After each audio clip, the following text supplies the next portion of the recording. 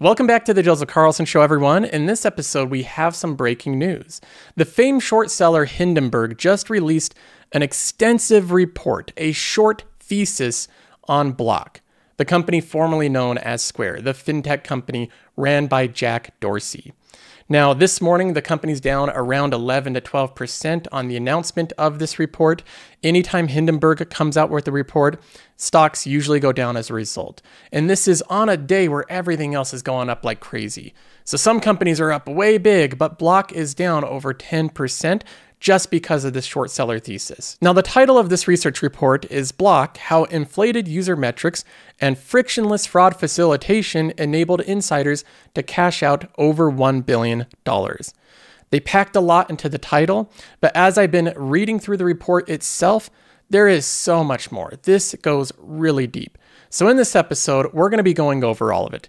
I'll be dissecting it and going through and highlighting what I think are the most important parts of it. And we'll be going over whether or not these claims are being exaggerated or whether or not they appear to be accurate. So let's go ahead and dive in. We have a lot to get to. Now, before we even jump into the report, just a little background on Block, the company. It was formerly known as Square. That's what it started off as, and they changed their name to Block later on. The ticker symbol for it remains SQ. Now, they got their start doing point-of-sale systems, the little dongles that you plug into iPads that you can run your cards. They were the first ones to really popularize that. That's the main product they sell. They also own Cash App, which is very similar to Venmo. And in a lot of ways, the company is often grouped in with PayPal, one of the two big fintech companies. So Block's a very popular company, very popular amongst retail investors. The stock has performed terribly over the past couple of years, even aside from being down 10% today. But that's what we're dealing with here. Now, the company was founded by Jack Dorsey, who, if I show you a picture of him, when I look at Jack Dorsey, doesn't that just instill a lot of trust? Isn't that what you think when you look at a guy like this, dressed in a tie-dye shirt with a Bitcoin background and a beard like Phil from Duck Dynasty? That's the guy that you want running your corporation, and you want to trust with your deposits and your money. He just has that look. Now, Jack Dorsey, if that doesn't instill enough trust just looking at him, he also has the reputation of running Twitter. How well ran was that company? Well, Elon Musk has fired over half the employees, about 75% of them, just to try to break even with the company. Anyways, let's go ahead and jump in to the actual report here and go over some of the highlights of it, because this gets really juicy. At the top of the report of every Hindenburg research report, they have a summary of basically all their claims in it, and then they go through, and it's just hundreds of pages of research that backs up all of their claims. So here are the claims, and then the research is below. Now, in this video, of course, we're not going to be going through all of it. I've read through it, but I'm going to highlight what I think is the most compelling parts of it. First of all, they say that this company has a $44 billion market cap, and it claims to have developed frictionless and magical financial technology with a mission to empower the unbanked and the underbanked. So right there, obviously these are, this right here, frictionless is a buzzword. Just means that, you do things easier. That's used all the time. That's part of capitalism, making things have less friction. But magical is not really a buzzword I hear used that often. That's more of a little bit of a red flag there. Our 2-year investigation has concluded that Block has systematically taken advantage of the demographics it claims to be helping. The magic behind Block's business has not been disruptive innovation, but rather the company's willingness to facilitate fraud against consumers and the government, avoid regulation, dress up predatory loans and fees as revolutionary technology, and mislead investors with inflated metrics. Right off the bat, I know that some of this stuff is true. When I look through here, the magic behind Block's business model, their company's willing to facilitate fraud against customers. I haven't done any research on this part, so I can't back this up. We'll look at the claims here. The government, avoid regulation. Again, I haven't done any research on this part. Dress up predatory loans and fees as revolutionary technology. Again, I haven't done any research on that part, but the mislead investors with inflated metrics is absolutely true. That's what basically all of these unprofitable companies, which Block is. It's an unprofitable company. That's what they all do. They try to inflate their metrics by doing adjusted metrics. If we bring up Block here, which again is ticker symbol SQ, and you can bring it up on Qualtrim.com. This website's available to Patreon members. But if we look at Block here, you can see the profitability or lack thereof of this $44 billion market cap company. So again, investors are paying right now $44 billion for this company. The company has a forward PE of 44, and those earnings are not trustworthy either. The free cash flow on a trailing 12-month basis is 0.02%, okay? 0.02% free cash flow yield. But this in and of itself overstates how much free cash flow they have, because this would make you believe that they have just a tiny bit, a smidget of positive free cash flow. This is actually wrong as well. If you adjust their free cash flow for how they pay their employees, it's heavily negative. Let's go ahead and bring it up here. This is what last year looks like when we add in stock-based compensation. Last year, they generated almost no free cash flow, $5 million, and they paid their employees over $1 billion in stock-based compensation. So the company basically is not profitable.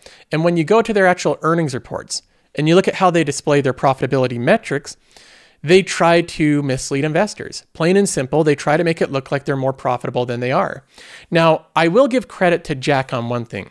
In the last earnings report, or one of the earnings calls, he mentioned that a lot of investors were complaining about how they were displaying their profitability metrics.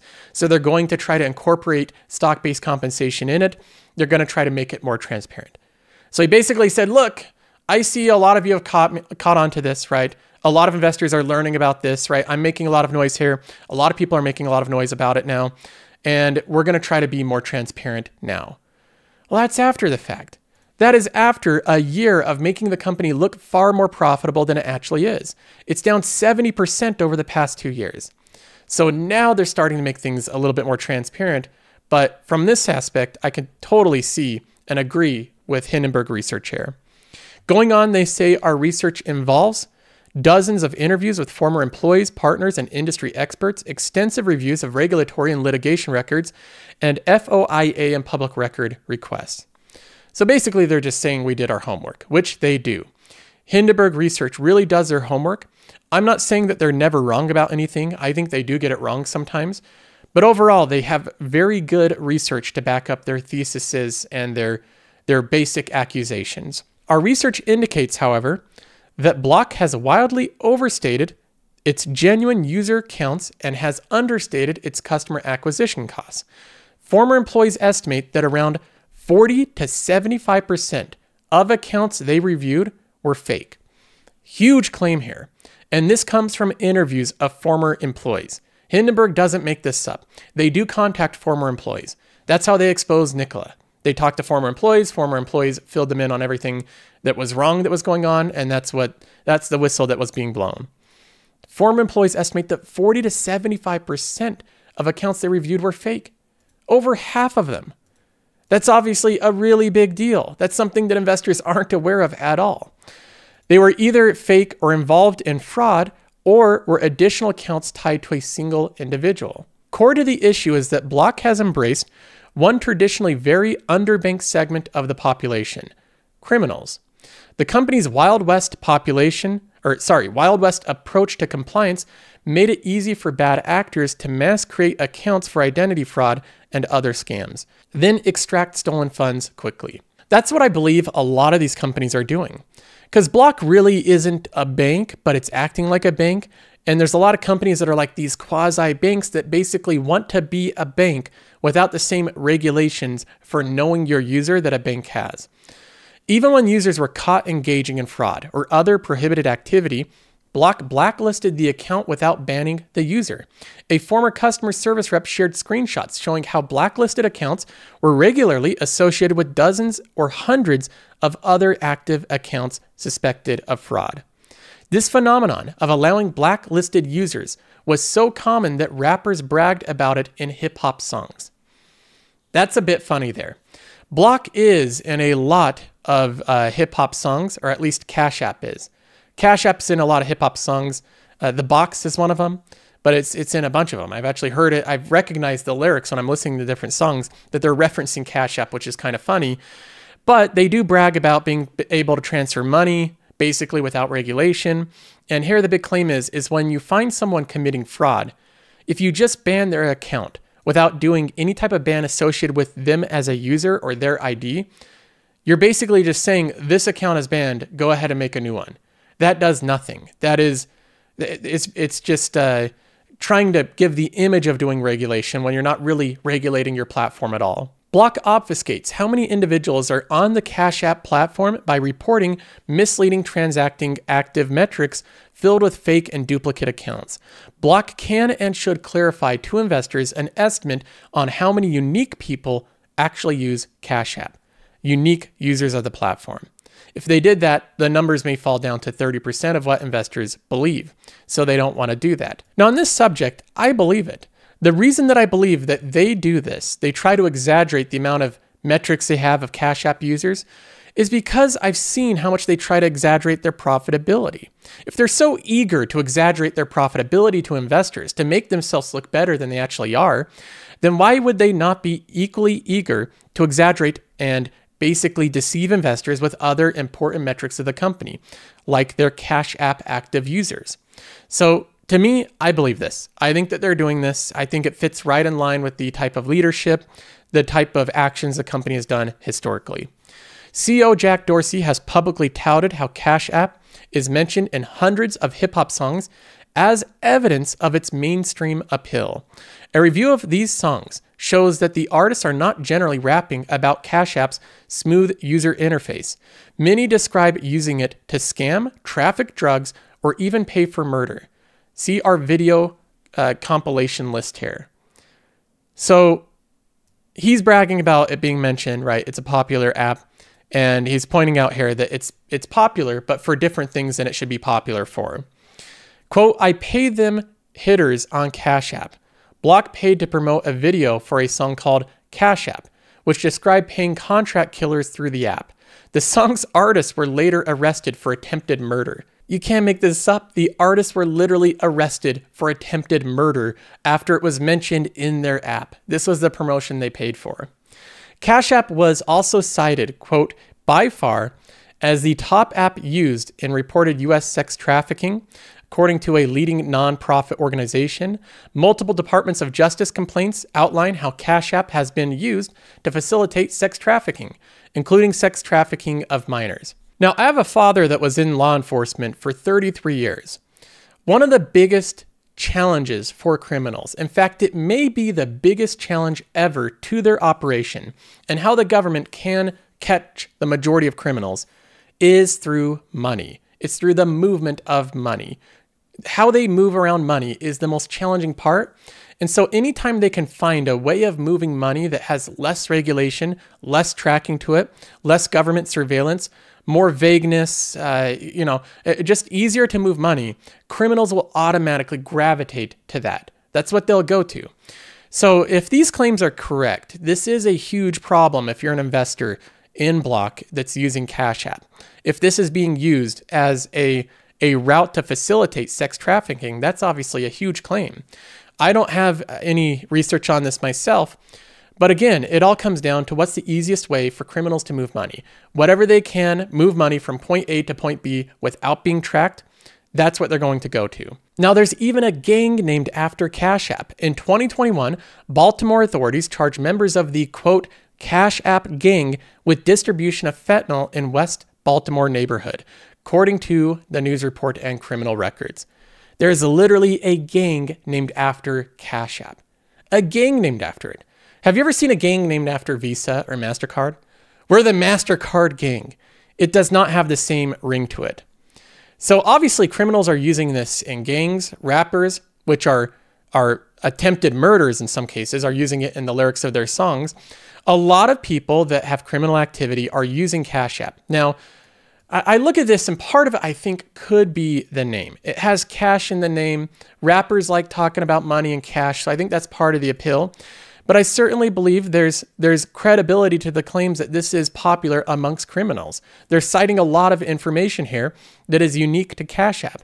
I don't see these type of claims for other things. So moving on, they say beyond facilitating payment for criminal activity, the platform has been overrun with scam accounts and fake users. according to the numbers interviews with former employees. Now, I will say right off the bat, when I'm on social media, scam accounts and fake users are just everywhere. So I believe this, but I don't think this is such a unique problem right away. There are scammers everywhere. We have them on Discord, messaging Discord members of the Patreon. I have them on YouTube in the comments section. I'm constantly removing different comments all the time. I have them on Twitter, following my Twitter users and trying to direct message them. They are everywhere. They're pests. They've multiplied. They're on every social media. So it makes sense that they're also in the payment networks like Cash App. Examples of obvious distortions abound. Jack Dorsey has multiple fake accounts, including some that appear aimed at scamming Cash App users. Elon Musk and Donald Trump have dozens. To test this, we turned on our accounts into Donald Trump, they say we turned our accounts into Donald Trump and Elon Musk and were easily able to send and receive money. We ordered a cash card under obviously fake Donald Trump account. Checking to see if Cash App's compliance would take issue, the card promptly arrived in the mail. So even though fake accounts create everywhere, there is a distinction to be made here. Companies that issue cards and have transfer of money should have a much higher standard for knowing who their user is than companies that simply say you can comment or you can message people. So on YouTube, there's fake accounts, but all they can basically do is just leave comments. That's not a lot of control. They can just leave comments and they try to scam people through the comment section. This is a financial app. You are making new accounts as President Donald Trump or Elon Musk, and then you're getting cards issued to you. It didn't put up any red flags. So obviously, from this, they have no clue who their users are. No idea who their users are. Anybody can jump on and create an account. Whether you're Donald Trump, Elon Musk, complete scammer, doesn't matter. You can get an account. Former employees described how Cash App suppresses internal concerns and ignores users' pleas for help as criminal activity and fraud ran rampant on its platform. This appears to be an effort to grow Cash App's user base by strategically disregarding anti-money laundering rules. And this is the next big claim they make, that Cash App is basically a laundry machine for criminals. They use this to launder money all the time. The COVID-19 pandemic and nationwide lockdowns posed an existential threat to Block's key driver of gross profit at the time, merchant services. Remember, their core business is point of sale services. When you go and swipe cards in person, that's what they did. Obviously, during COVID, you weren't doing anything in person, so their business had a tough time. In this environment, amid Cash App's anti-compliance free-for-all, the app facilitated a massive wave of government COVID relief payments. CEO Jack Dorsey tweeted that users could get government payments through Cash App immediately with no bank account needed due to its frictionless technology. Within weeks of Cash App accounts receiving their first government payments, states were seeking to claw back suspected fraudulent payments. Washington State wanted more than $200 million back from payment processors, while Arizona sought to recover $500 million, former employees told us. Once again, the signs were hard to miss, and you're going to want to listen to this part. Rapper Nuke Bizzle, you heard that right, Nuke Bizzle made a popular video about committing COVID fraud. Several weeks later, he was arrested and eventually convicted for committing COVID fraud. These aren't the most intelligent artists of our day. Nuke Bizzle literally made a video bragging about committing a crime, exposing himself to committing the crime, and then he was arrested for committing the crime. Very interesting line of logic there. The only payment provider mentioned in the indictment was Cash App, which was used to facilitate the fraudulent payments. So obviously it's being used for COVID fraud. I think in their defense here, I think Cash App would say, yeah, there's some COVID fraud committed here, but COVID fraud was committed everywhere. I think that'd be their defense. But I would say it's probably a higher proportion to their user base of COVID fraud through the Cash App because, again, the lower amounts of regulation. We filed public record requests to learn more about Block's role in facilitating pandemic relief fraud and receiving answers from several states. Massachusetts sought to claw back 69,000 unemployment payments from Cash App's accounts just 4 months into the pandemic. Suspected transactions at Cash App's partner bank were disproportionate, exceeding major banks like JP Morgan and Wells Fargo, despite the latter banks having 4 to 5 times as many depositor accounts. So basically, what's happening here is even though JP Morgan is infinitively bigger than Cash App, they have a better grasp on their user, on their customer. That is inexcusable. To have a smaller user base and not even know who your users are, there's just no excuse for it. Now, they go on to highlight how clearly disproportionate this is, referencing some data from Ohio. They say the data shows that compared to its Ohio competitor, Cash App's partner bank had nearly 10 times the number of applicants who applied for benefits through a bank account used by another claimant, a clear red flag for fraud. Block had obvious compliance lapses that made fraud easy, such as permitting single accounts to receive unemployment benefits on behalf of multiple individuals from various states and ineffective address verification. So you can create a Block account, you can go into their Cash App, you can claim unemployment in multiple states, and the app allows you to do that. In an apparent effort to preserve its growth engine, Cash App ignored internal employee concerns, along with warnings from Secret Service, the U.S. Department of Labor, OIG, FinCEN, and state regulators, which have specifically flagged the issue of multiple COVID relief payments going to the same account as an obvious sign of fraud. Block reported a pandemic surge in user accounts and revenue. Ignoring the contribution of widespread fraudulent accounts and payments, the new business provided a sharp one-time increase in Block stock, which rose 639% in 18 months during the pandemic. So Hindenburg is arguing that this massive rise in stock price, 639% gains in 18 months, was mostly a result of fraudulent activities. Facilitating fraud is what got the stock to go as far as it did, to go up to a $100 billion market cap company. And that's where we are so far. We're not even through this report. We still have a ways to go. And again, I just have to say, it's so disappointing when I look at all of this and I think, how could this happen under the leadership of Jack Dorsey? How is this possible? I could just never imagine a guy like this having such a terrible operation like this. It doesn't make any sense. Let's go ahead and continue on here. We get to the next phase of their research where they say that they're arguing that basically the insiders facilitated this fraud. And then, of course, the insiders, Jack Dorsey and others, benefited from the fraud. And they explain how they benefited. As the stock soared on the back of its facilitation of fraud, co-founders Jack Dorsey and James McKelvey collectively sold over $1 billion of stock during the pandemic.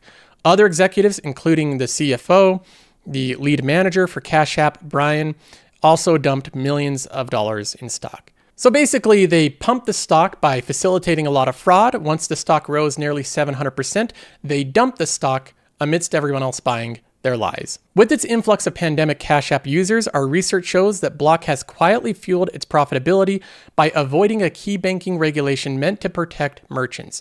Interchange fees are fees charged to merchants for accepting use of various payment cards. Congress passed a law that legally caps interchange fees charged by large banks that have over $10 billion in assets. Despite having $31 billion in assets, Block avoided these regulations by routing payments through a small bank and gouging merchants with elevated fees. That is true. They did pass a law. It was actually called I believe the Durbin Act. And this was supposed to have a big impact on Visa and MasterCard. Obviously, they've done well, but they have to abide by these interchange fee regulations. They're capped on how much they can charge. And what they're stating Block is doing here is basically avoiding that limitation so that they have an unfair advantage over the other big players, over Visa, MasterCard, and bank issuers. So they're routing the payments through a small bank and gouging merchants with elevated fees. Block includes only a single vague reference in its filing acknowledging it earns revenue from interchange fees. It has never revealed the full economics of this category, yet roughly 1/3 of Cash App's revenue came from this opaque source, according to a 2022 Credit Suisse research report. That's incredible to me. It makes up 1/3 of their revenue, and they have one line associated to that form of revenue. Obviously means they don't want too much attention drawn to this form of revenue. Competitor PayPal has disclosed it is under investigation by both the SEC and CFPB over its similar use of small banks to avoid interchange fee caps. A Freedom of Information Act request was filed with the SEC indicates that Block may be part of a similar investigation. So that's incredible. They're under investigation. I guarantee you most investors in this company have no clue that they're under investigation for this. And if they're regulated, this could drop a huge portion of Cash App's revenue. a major part of it. 1/3 of their revenue coming from interchange fees. If they have to lower their interchange fees and play by the same rules everyone else is, that would drop their overall revenue. If they have to pay fees associated with obfuscating this and lying about it and not following the rules, obviously that would be a one-time hit as well. Now moving on from this, we get into one of their acquisitions. Block purchased AfterPay, the buy now, pay later firm, for $29 billion. So a massive deal for Block, and they highlight some problems with this acquisition. AfterPay was designed in a way that avoided responsible lending rules in its native Australia, extending a form of credit to users without income verification or credit checks. The service doesn't technically charge interest, but late fees can reach APR equivalents as high as 289%. The acquisition is flopping. In 2022, the year AfterPay was acquired, it lost $357 million, accelerating from its 2021 losses of $184 million. Fitch Rating reported that AfterPay delinquencies through March 2022 had more than doubled to 4.1% from 1.7% in June of 2021, just prior to the announcement of the acquisition. Total processing volume declined 4.8% from the previous year. Now, they also go on to say how Block will hype things that other competitors have, but even cheaper. They say Block regularly hypes other mundane predatory sources of revenue as technological breakthroughs. Roughly 31% of Cash App's revenue comes from instant deposits, which Block says it pioneered and works as if by magic. Every other competitor we checked provides a similar service at comparable or better rates. So that's not necessarily illegal by any means, but they're just hyping something that should not be hyped because every competitor has it. Now, finally, we get into a part of their analysis here that has to do simply with the valuation. This is their thesis on why the company deserves to drop substantially. On a purely fundamental basis, even before factoring in our findings of this investigation, we see downside of nearly 65 to 75% in Block's shares. Block reported a 1% year-over-year revenue downside from 2022, which is incredible. This high growth company just had revenue declines. Other companies in my portfolio, Texas Roadhouse, Costco, many other companies, they have been growing revenue. But Block, this is the growth company that's highly valued as a growth company. Block reported a 1% decline in revenue growth and GAAP loss of $540.7 million in 2022. Analysts have future expectations of GAAP unprofitability, and the company has warned it may not be profitable. Despite this, Block is valued like a profitable growth company. With an EV to EBITDA, enterprise value to EBITDA multiple of 60 times 2023 numbers, an adjusted earnings multiple of 41 times, and a price to tangible book ratio of 13.1, all wildly out of line with fintech peers. Despite its current rich multiples, Block is also facing the threat from key competitors like Zelle, Venmo, PayPal, and fast-growing payment solutions from smartphone powerhouses like Apple and Google. Apple has grown Apple Pay activations from 20% in 2017 to 17% or to 70% in 2022, and now leads in digital wallet market share. And one thing I'd also say is that the customers Apple has are actually real. That's another important distinction between Apple and Block is when Apple actually has customers, they're real customers. They're not, it's not one person making 5,000 accounts. And then finally, they say, in sum, we think Block has misled investors on key metrics and embraced predatory offerings and compliance worst practices in order to fuel growth and profit from facilitation of fraud against consumers and the government. We also believe that Jack Dorsey has built an empire and amassed $5 billion in personal fortune, professing to care deeply about the demographics he is taking advantage of. With Dorsey and top executives already having sold over $1 billion in equity on Block's meteoric pandemic rise, they have ensured they will be fine regardless of the outcome for everyone else. Now that is the summary. Yes, just the summary of their case against Block. And for every one of these summary points, they have pages of in-depth research, reports, sources, everything to back up the claim. So you can go ahead and read through the entire report if you want. I think it's very extensive. I think they make very solid arguments. And I agree with the claim that the company probably has another 60 to 70% to fall from here. You look at just the fundamentals, and even again, like they say, outside of all of the fraud and all of the potential issues and the investigations, outside of that, just on a clear valuation scale, it probably should fall another 60 or 70%. Look at the free cash flow yield. Look at the revenue growth of the company. It has complete deceleration in its revenue despite trying to acquire companies to grow. So they have barely any revenue growth right now. They have no free cash flow. They have a company where their expenses and insiders are making money through stock-based comp. They have share count going up over time, expenses rising far faster than revenue. This company basically has everything that I don't like to see in a company. I would never invest in a company like this just based off the fundamentals. So I think that this is a very solid bear thesis from Hindenburg. And this is why I don't like to bash short sellers. Some of them, like Hindenburg Research, do phenomenal work. They actually come up with a lot of data. Again, I don't agree with everything that they ever say. Sometimes they'll get it wrong. Sometimes I'll disagree and I'll see that they're trying to push things a little bit. But I think overall, this type of research would not happen without some type of financial motive. So even though Hindenburg is going to profit off of this short thesis and coming out with this paper, I think they should.